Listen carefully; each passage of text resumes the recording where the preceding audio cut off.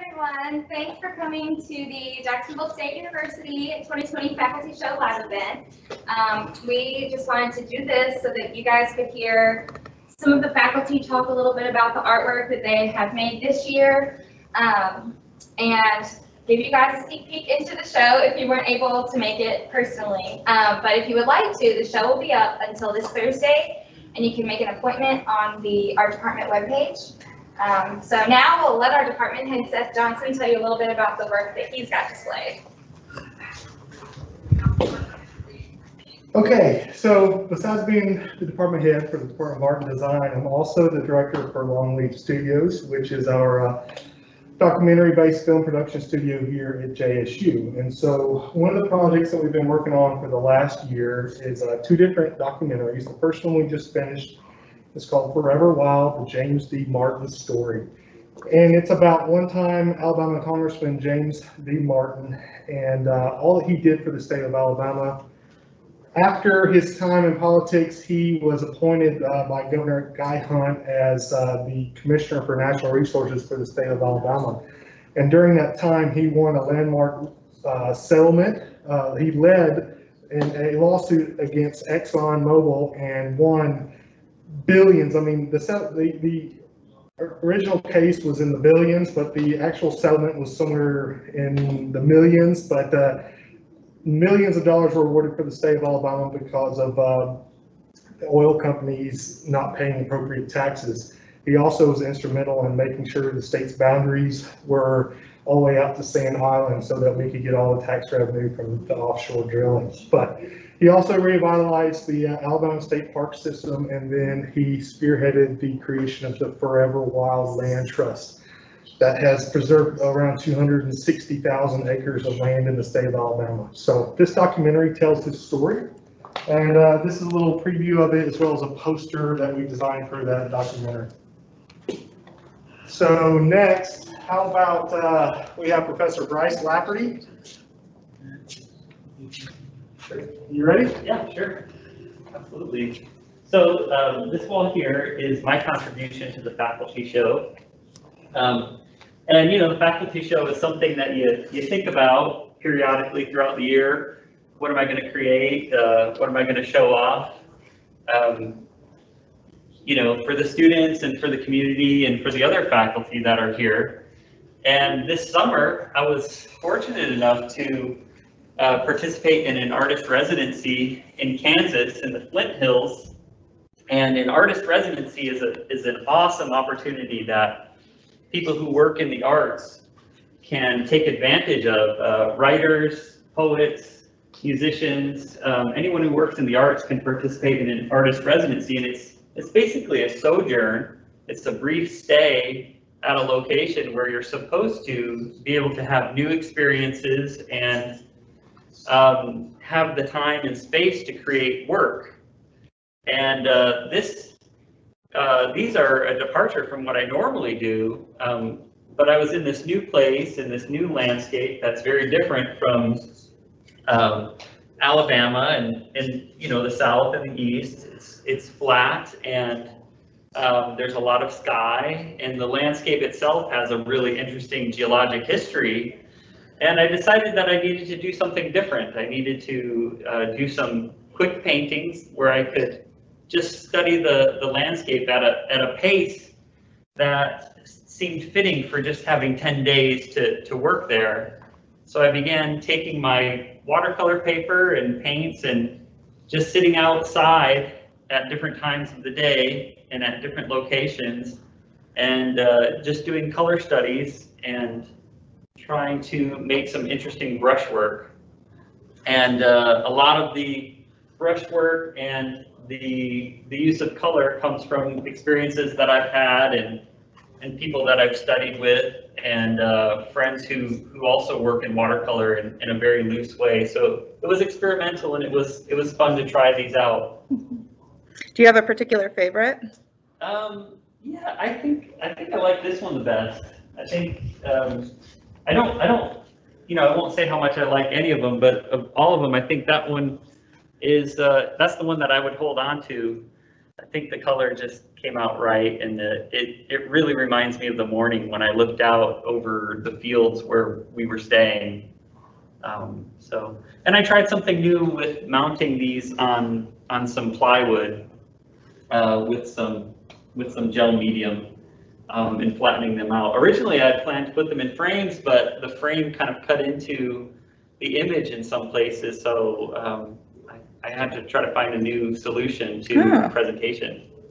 It's really cool. Yeah, it's really this one in particular here was inspired by a professor I had at the University of North Texas. His name was Rob Ertl, and he was a landscape painter, and he was very expressive with his brushwork, and he did this enormous watercolor painting. It was like 32 feet wide, and for a watercolor painting, that's ridiculous, right?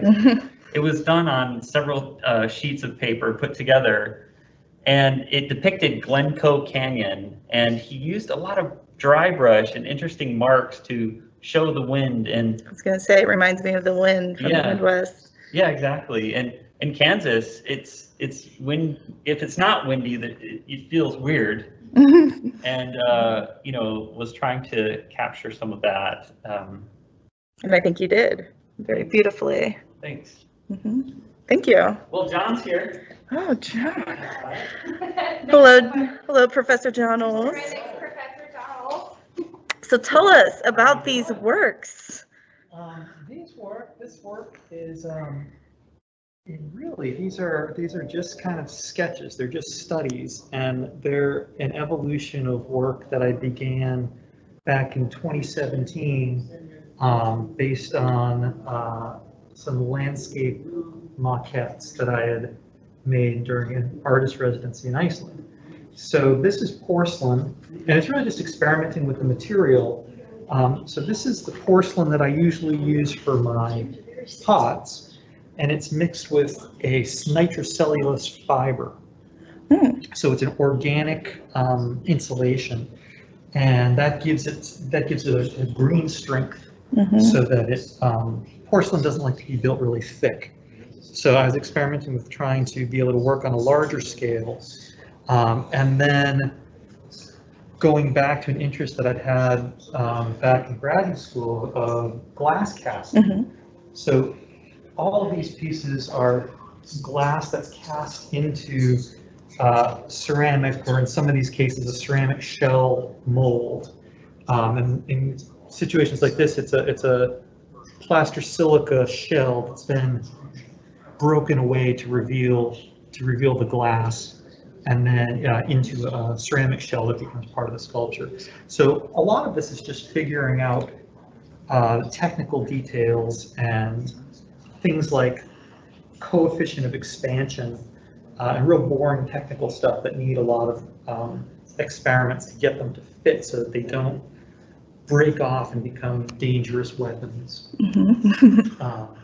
But the forms themselves sort of developed alongside the pots that I've been making for a couple of shows, and that the more these just became objects, it was really refreshing, because then the pots could kind of go on their own parallel track, and just be pots. They didn't have to be everything to anybody, and these could just. There's something contemplative about them.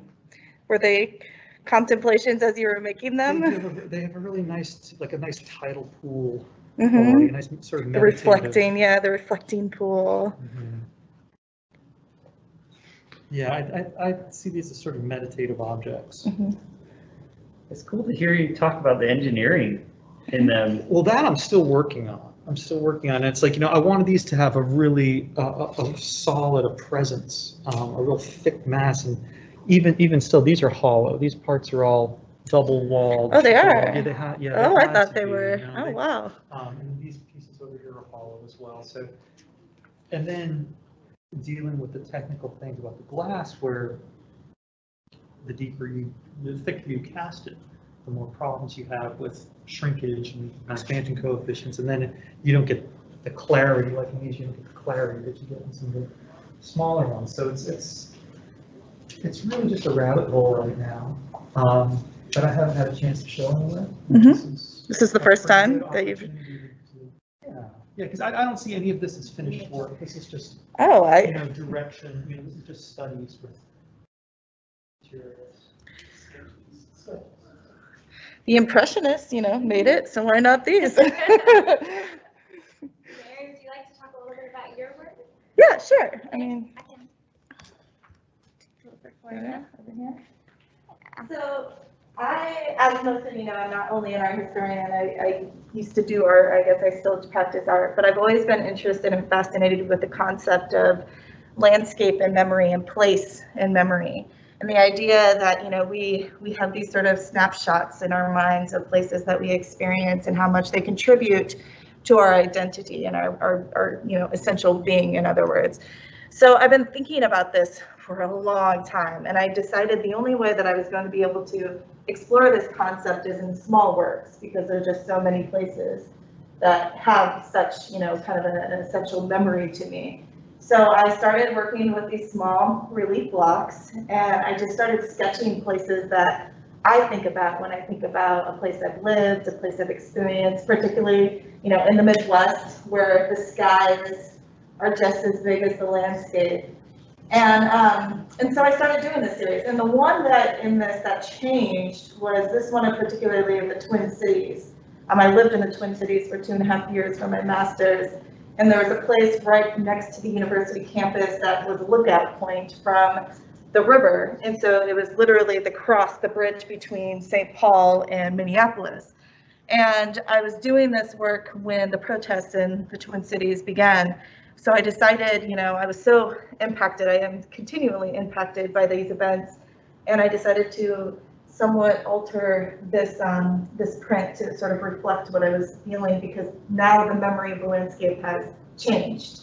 It has been altered by new events, which I think is very important to understand with landscape and memory.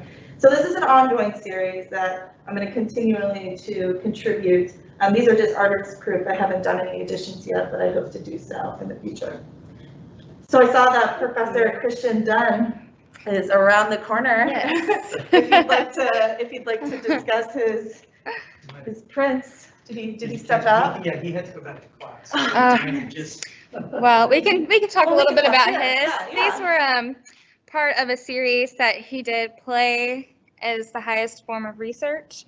And he did these illustrations with his son, who is he 4 or 5?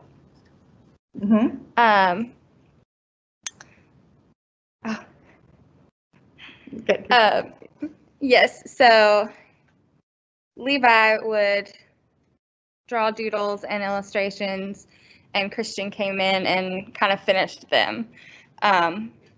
And this is an exhibition that he had at the Gadsden Museum of Art. What I love about this is something that we always talk about with collaboration in art and design, and how, Professor Dunn, who is a practiced professional designer, involves his son, so it becomes a collaborative event that's something much more personal, but you can tell in the shapes how much there is actual sort of parallel, mirroring and collaboration among the strokes. Right. And I think that's essential as part of that play of collaboration. Yes. Tiny robot and squiggles. I love it. I love it. Yeah, the tiny robot. Yes. And the element of play also is apparent in the typography too. You have the element that it's maybe part sketchiness, but also obviously very well designed and sort of tweaked and refined. Yes, intentional strokes is a good example.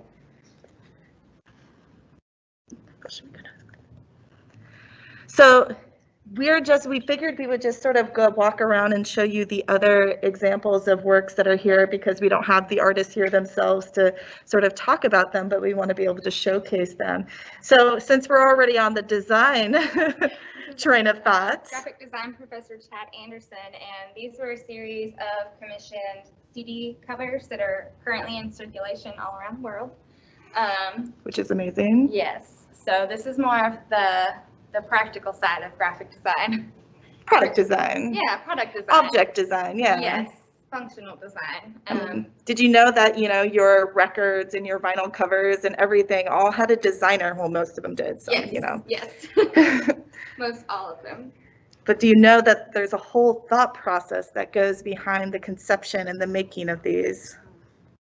Do you have a particular favorite, Morgan? I think I like this one the most. Why do you like this But one the also, most?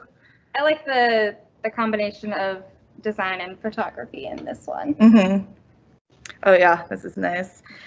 So some of this is, which one were the ones related to the did he have the one with the jazz musician on here?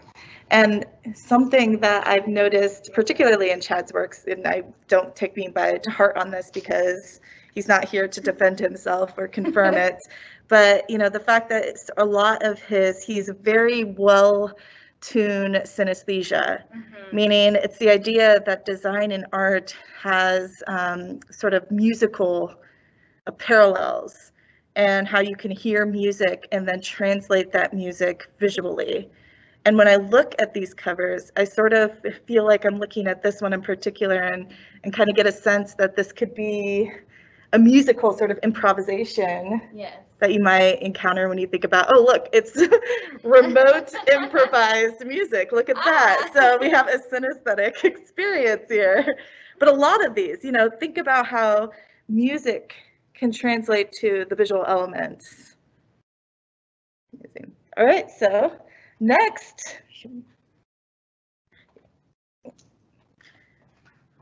You can start. We have some examples from our newest faculty member, Sarah Ellis. She's our new printmaking professor. This is a series of food she did. She works a lot with food. Her show, Heavenly Bodies, is going to be on display in the Roundhouse. That's our next show opening next week. But I love her use of 2D and 3D elements. So explain the 2D and the 3D interactiveness here. The relief, it says it's a posted relief laser cut.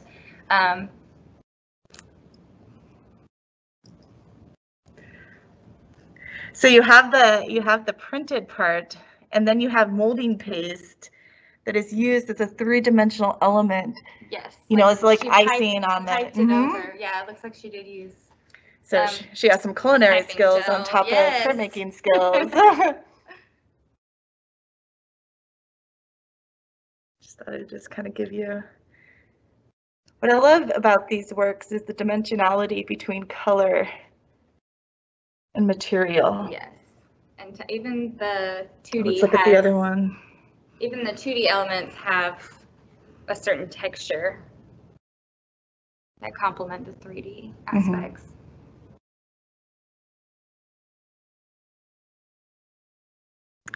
And while we're here, let's talk about one of our other art instructors, Mary Dunn, who has done an editorial illustration for School Colors, an honest conversation about racism in education and what we can do about it for the DFW Child magazine.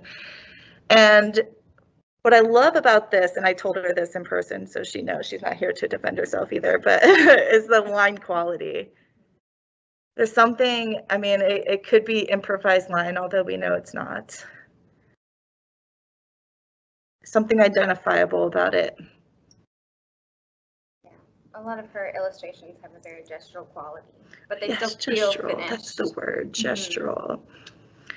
All right, so I thought we would go on and talk about our other, just kind of briefly show these other ceramics works, and then we could talk about Professor Malcaroy's. Yes, this is, paintings. these are from one of our Maritime faculty, Steve Laux. These are crystalline skirted vases. He was saying these are the more feminine vases that he created of this Is that because series. of the shape? Mm-hmm, yes. The feminine quality, the hourglass figure of the yes, shape. Yes. And I love the Interesting. crystalline. Instead of the glaze male process. male gaze, we have the male glaze. Yes, male glaze. Sorry, that's my lame joke no. for the day, you guys. And yeah, he made these this year over quarantine, so this is kind of the direction that he's going with his work this year. Yeah, I heard from Lynette, his wife, and also another ceramicist, that he's been working with these glazes Yes. all summer long, and there's something crystalline about them. I guess in a very similar way to John's. yeah. So one of our painting professor, Yes, Allison McElroy. I guess we have to go far back. Do we know the title of this one offhand? It is. I love this work. Oh, very fitting, very fitting. Yes. Allison also has a very loose and gestural mark Let's making style. look at some of these brush strokes. She's very free with her work. I love the most part of, I love this whole work, but I love how she treated the roots and the layering of the colors here. And one of the things that I've noticed with her work is her play with perspective. She loves to take these very interesting and very playful and very fascinating perspectives, and she has taken on sort of the worm's eye view, if you will, and literal worms in the mud, but taking it from the roots to look up. Look at that. You almost have to kind of squat down here and take a look up.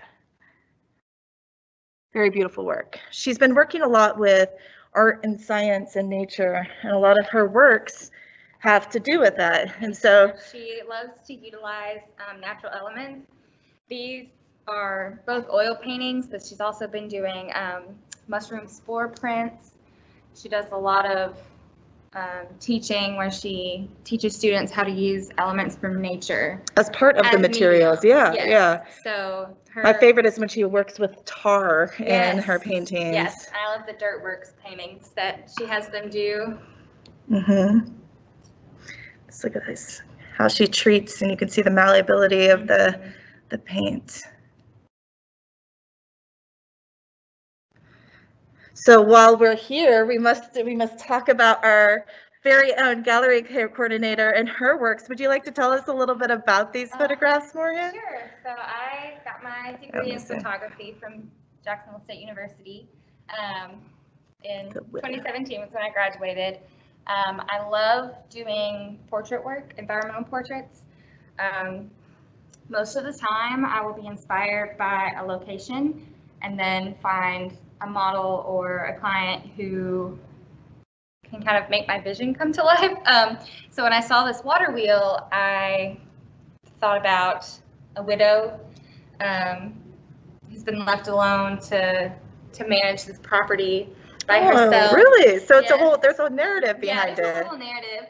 And I wanted to use the white gown to kind of represent her fragility and her innocence.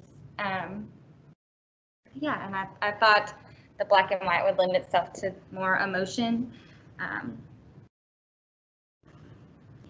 The cropping in here, the ordering of the compositional elements are great. In a way, looking at this one, immediately when I was looking at this at the camera here, I saw this as something coming up behind her. And so there's sort of a fear factor here, an element of fear. Yes, they're supposed to be kind of like a forlorn feeling. Definitely. And I like to make a lot of triangles with with the lines. Bodies. Do you enjoy Alfred Stieglitz's?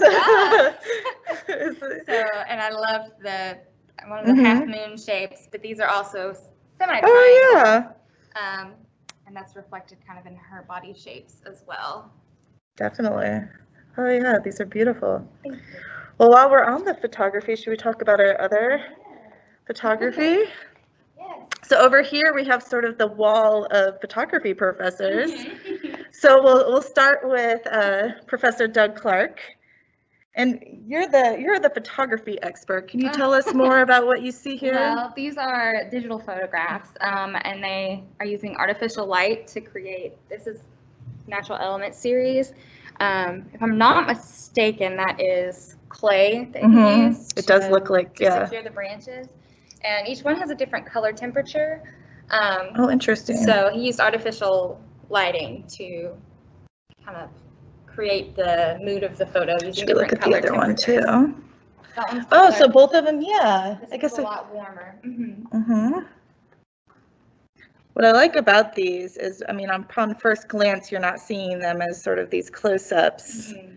of, you know, branches and clay. You're seeing them as entirely independent landscapes that are not man-constructed in this Yeah. way, They and even in the also background. kind of remind me of an undersea Oh, yeah. scene. Yeah, I don't know what we especially- would call that, ocean floor scene. Yeah, yeah. Definitely, especially with the cool, Mm-hmm. because it's sort of got that blue reflective. All right, so tell us about the technique that we're seeing here with Professor Sarah Miles. Yes, this is an alternative process of cameraless photography called cyanotypes. So basically, you coat your paper, or this is fabric. You coat it with the cyanotype chemicals, and it is light sensitive, sensitive to UV light. So she took the actual Object. and laid it over the coated substrate. The fabric is the substrate. Yes, and you put a pane of glass over it to keep everything in place. Oh, so she had glass over this. Possibly. Possibly. Well, I mean, you wouldn't I'm want to not have sure on the wind, large right? scale. Right, Yeah. you don't want it to move. There's an interesting imprint up here. So the sun exposes the object onto Look at that the detail. substrate. Yeah. What I'm And you amazed can by get this is the a detail. lot of detail with sheer items. I mean, you would have to have it not move, right? Yes. To achieve this level of Yes. detail. And the amount of detail can depend on exposure times.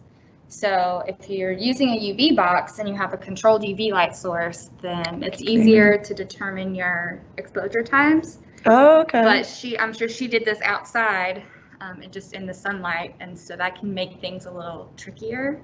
So I'm sure it took many tries to It's to beautiful. get the one that she. I want to know, I wish she was here because I'd love to hear more about this title, not so much a whisper. This is her grandmother's. Okay. Yeah. But yeah, I would too. And then this inclusion of these, what are these insect wings up here? Yeah, the cicada wings. Oh, yeah. Yeah. It's beautiful. Yeah. There's a lot of layers of meaning, I feel like. Yes. And the fact that it's like hung like a sort of a fabric banner, Yeah. a scroll almost. Yeah.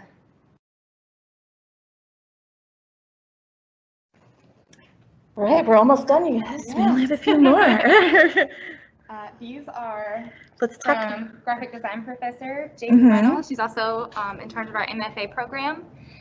And it's the Talisman collection, prints and patterns for stationery paper or goods. So those can be used for cards or just stationery paper, letterheads, things like that. It features plants, animals, and symbols that are thought to bring good luck and ward off people. Oh, wow. And she's another one of our professors who likes to work with food as a subject in her illustrations, which I love. So we have figs and olives. What I love about her, and I don't know if these are recent because I don't know much about her past work as much, but she does so much of these layering of kind of collage-like elements, and sometimes they're actual objects. So if you look, these are cut out papers. yeah. So in here, they look like they're I mean, but then they're designed, so they're part of the print, right? Yeah. So it's a flat. Everything's flat 2D printed. But her ability to kind of trick the eye to make it appear that it's got more dimensionality and it looks like a collage of elements. I mean, I'm reminded of all of our collage. Yes. Paper Collier. I'm not going to get in our history lesson, don't worry. I love these. Something also, you know, that we've seen in a lot of her work is this kind of gestural. There's an ephemerality with her work that I've noticed, which I love, and it sort of connects with the materials and that she's actually depicting. So flowers and food, you know, things that aren't going to last a long time, but she captures them with such transience, I guess is the word. Looks effortless. Yeah, I know. I've noticed, you know, like with a single stroke, she can outline a fig. This fig. Yes. Look at that. It's a single stroke. Yes. To outline the element and capture the essence of the object.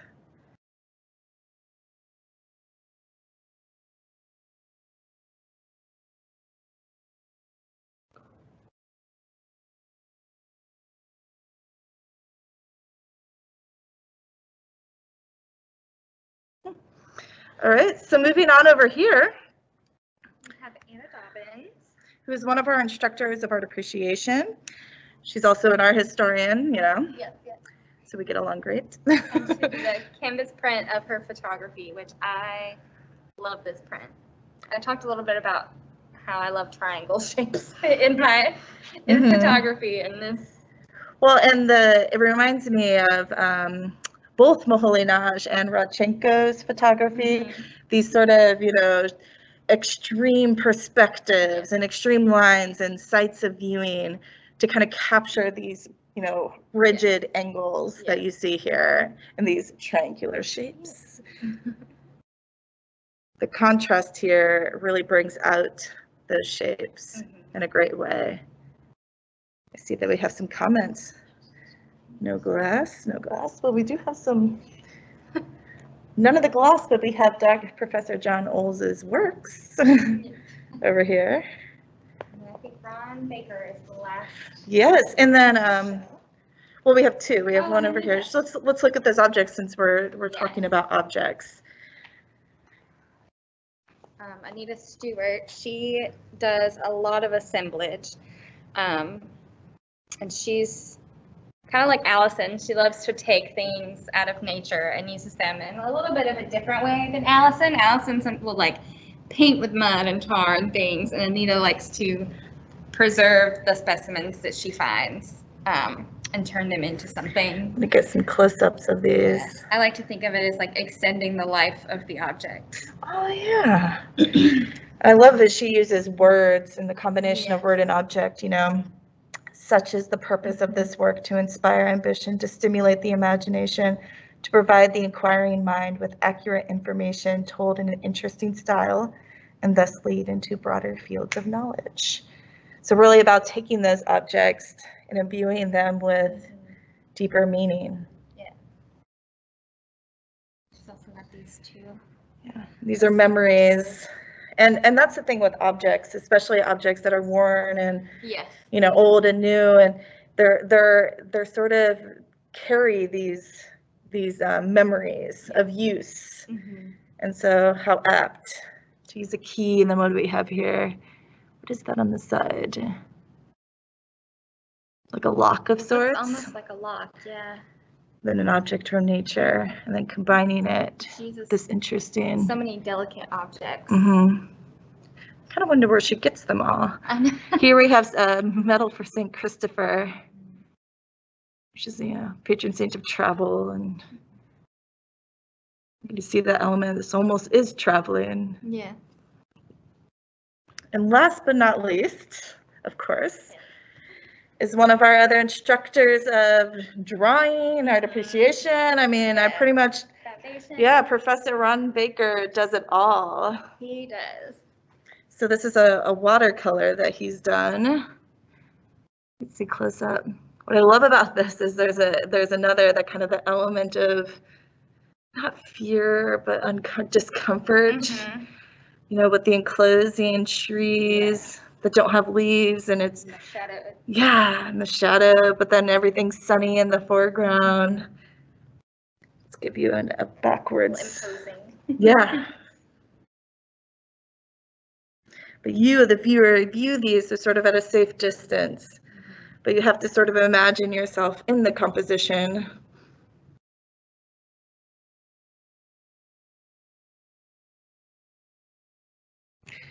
And if anybody has any questions, if you'd like us to show any of the works again, we're happy to do so. We have a few minutes left over. I think we've seen everybody's works up close. I figured I would go over a few more so you could see if you came a little bit late, but feel free to ask questions in the Q&A, or if you want to see someone else's works, we didn't get to see these up close. And to type in the Q&A, you'll see that off to the side of your viewing screen, and if you're looking on a mobile device, the Q&A I think is, yeah, it's a little box with a question mark in it, and you're more than welcome to click on that and then type in a question that you have. So some of the works. I have this sort of meditative response to John's work. A reflection pool is what it makes. Yeah, this one is super interesting, and it's almost as if this one has sort of a general, you know, I'm going to take this material and put this other material on top.